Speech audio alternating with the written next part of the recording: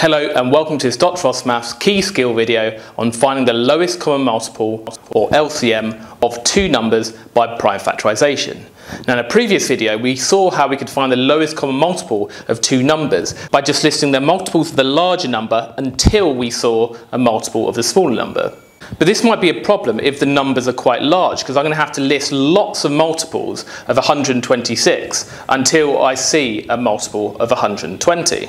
So another strategy is to first find the prime factorisation of each of these two numbers. And if you don't know how to find the prime factorisation number, then please watch that video first.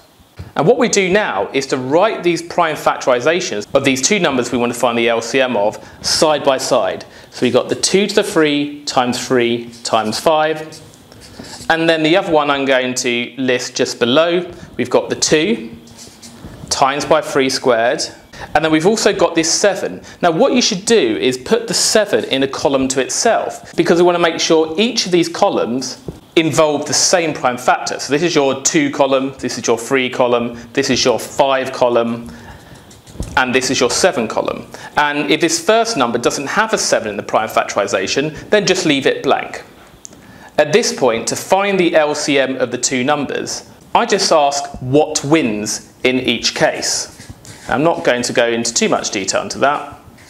And what I mean by what wins is whatever has the highest index. So can we see that 3 is bigger than 1, so the 2 to the 3 wins over 2 to the 1. What about 3 squared and 3? What wins? Well, 2 is a bigger index than this index of 1 here, so this wins. What about 5 and nothing? Well, 5 is going to beat nothing, so we have 5. And what wins out of 7 and nothing? Well, 7 wins, and we have that.